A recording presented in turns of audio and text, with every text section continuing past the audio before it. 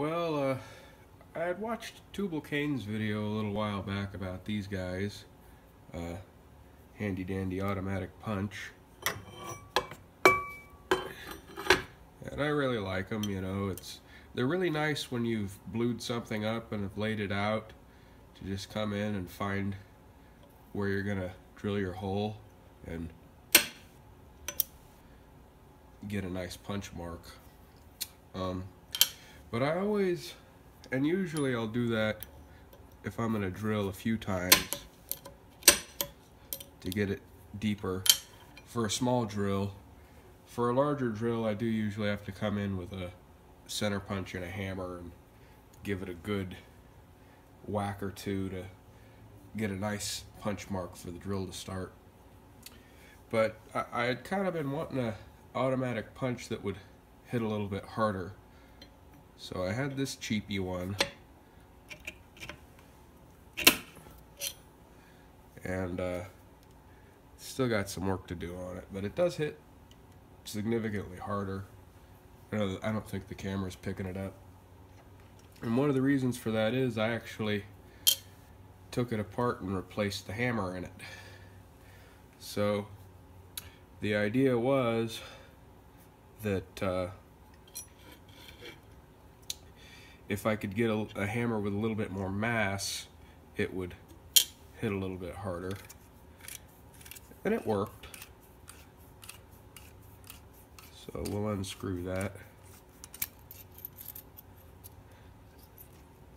And you see, here's the new hammer. I just made that out of a little piece of drill rod. Pretty simple little part to make, but it's got all this extra mass. First off, it's longer, so we've got about an extra 1/4 of an inch on the body, and then secondly, it's also got this extension on here which acts as a guide rod and rides inside the spring, and it was made actually long enough that I drilled a little hole in the back of the cap here to clear it. So seems to work fairly good. This is a cheapy, you know, auto punch. I think I got from the tool supply by my work. I think it was like $6, and it's really not that great. This steel that this tip is made out of is a little bit soft, and something else I was thinking about doing was,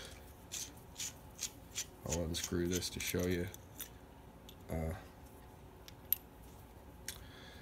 See, there's the tip right there, and it's just a piece of straight rod with a taper on the end to a point, and it's got a little E-ring on the back there and a groove. That'd be pretty simple to make. So what I'm thinking about doing is getting a piece of drill rod and turning a little groove in it and grinding the end, and give it a good heat treat,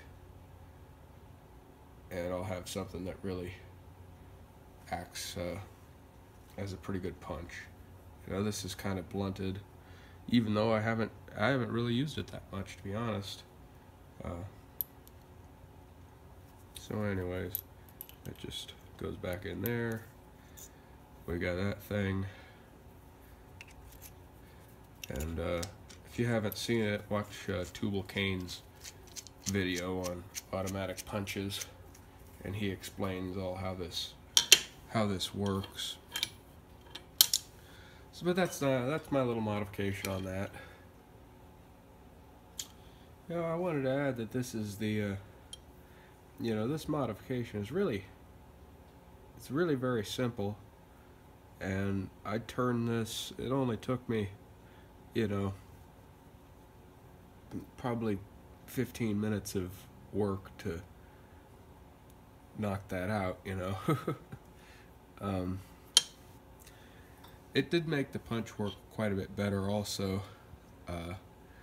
You see, I don't know if the camera can pick it up, but that's a pretty rough finish on this, and I got a pretty smooth finish on the face of mine.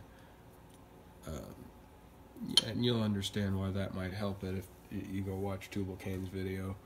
And the nice thing about this is it didn't require me to put a stronger spring in, which might be the first thing, and it was the first thing that I thought to make the thing hit harder, but you know, it's already got this really stiff spring in there.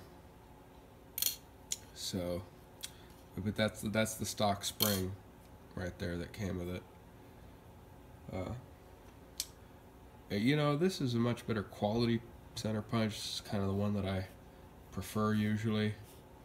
And it's got a completely different system on it internally to make it work. But maybe I'll show that in a future video, because I don't think Tubal Cain in his video covered this system the way that this particular one works, but he did cover quite well how this type works, which is kind of the more common type anyways.